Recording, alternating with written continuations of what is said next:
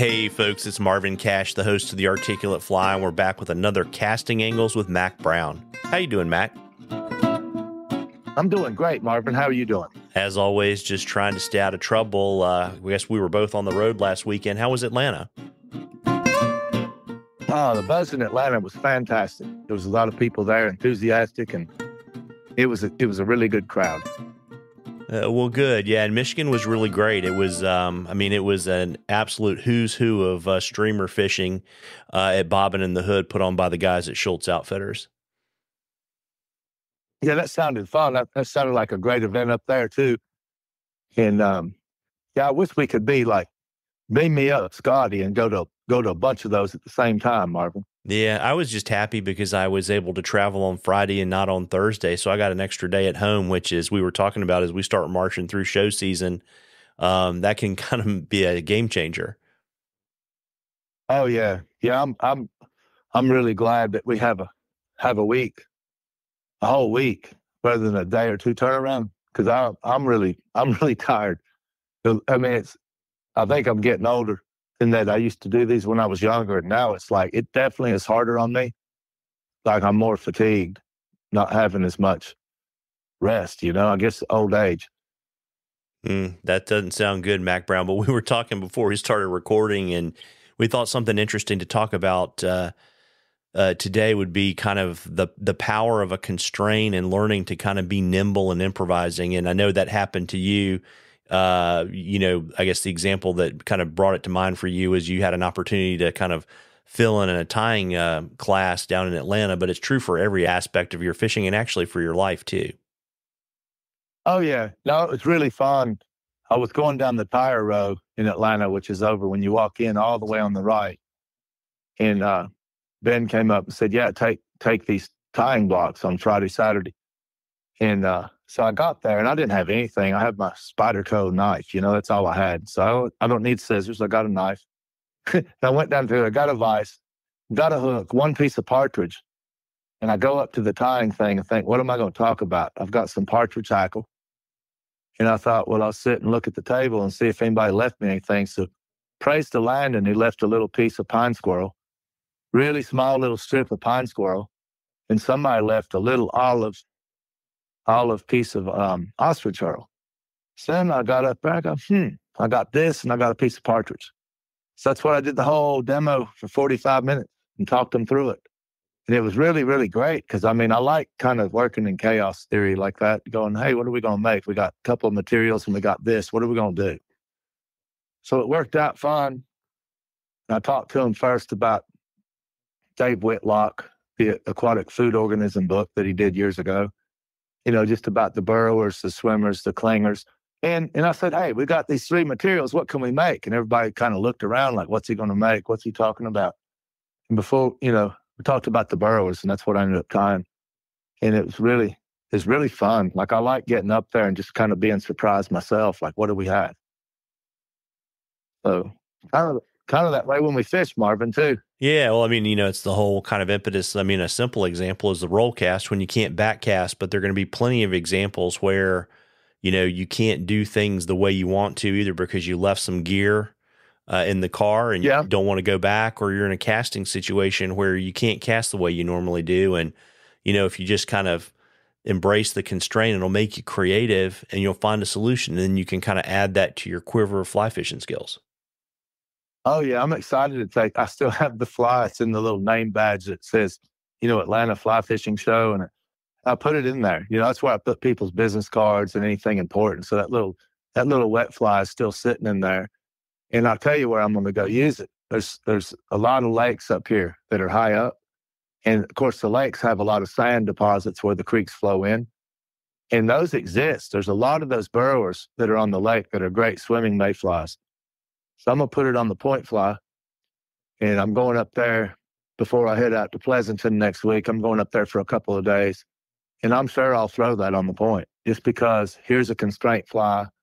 Let's go fish it because we know it's going to work because I've seen that in stomachs so many years up there that I'm sure it'll be good. But thank you to whoever left the ostrich herl. I know Landon's the one that left the pine squirrel. Just a little tiny strip. That's all it took. And so basically we killed 45 minutes tying one fly and then telling stories about how to fish it and where to fish it. Yeah, Landon is the reason that pine squirrels are an endangered species now. Well, they kind of are. And if he's listening, that is true. Like I've talked to several suppliers the last couple of months ago. I'd like to get some pine squirrel. Like, oh, it's endangered and I can't hardly get it. So it is a big shortage on it. So luckily I called Davey and Davey had plenty of it and Davey hooked me up with it. But most of the suppliers don't even have it in stock.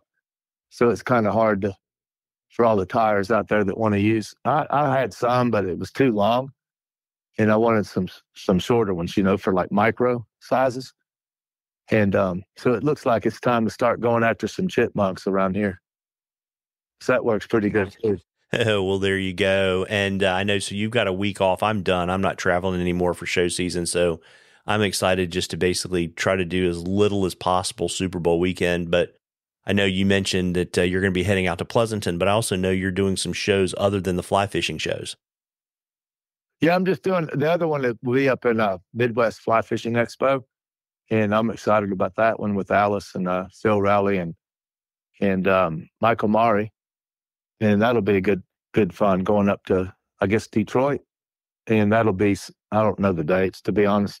It's sometime there early March, maybe the first week of March, I think.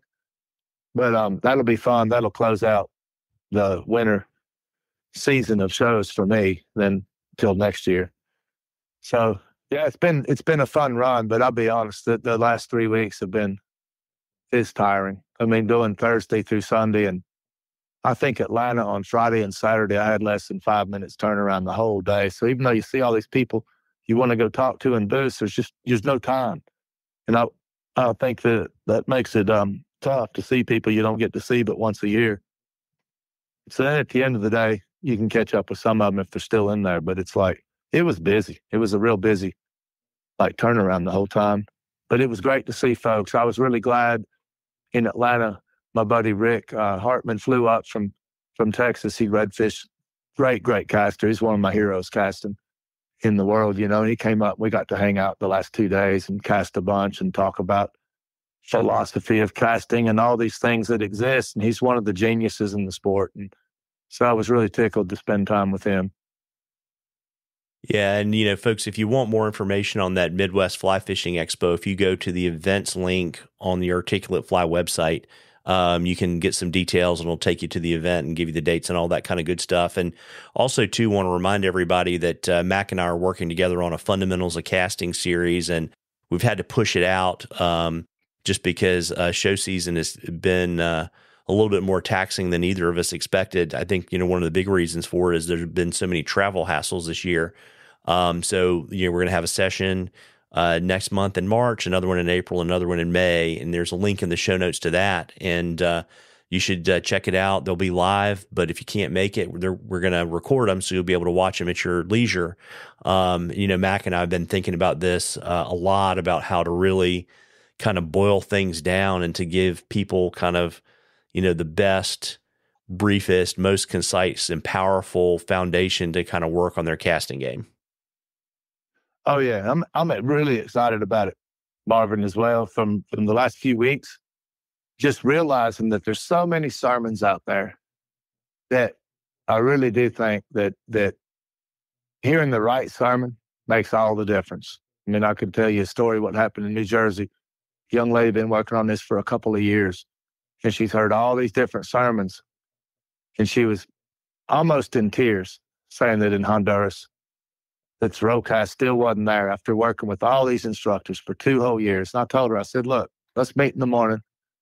I promise you in under 3 minutes, you're going to throw 60 feet. And I know that sounds like a big task to ask. And you know what? She threw 60 feet in under 3 minutes and had a big smile on her face. But I promise you, everything in casting is about hearing the right sermon. There's a lot of garbage out there on YouTube, people that don't understand it, people that say, put the thumb on top and all kinds of ridiculous things. And hopefully in Pleasanton, in Michigan, we're going to get, plenty of folks there that want to tune in, because I don't think they're going to hear this sermon that many places.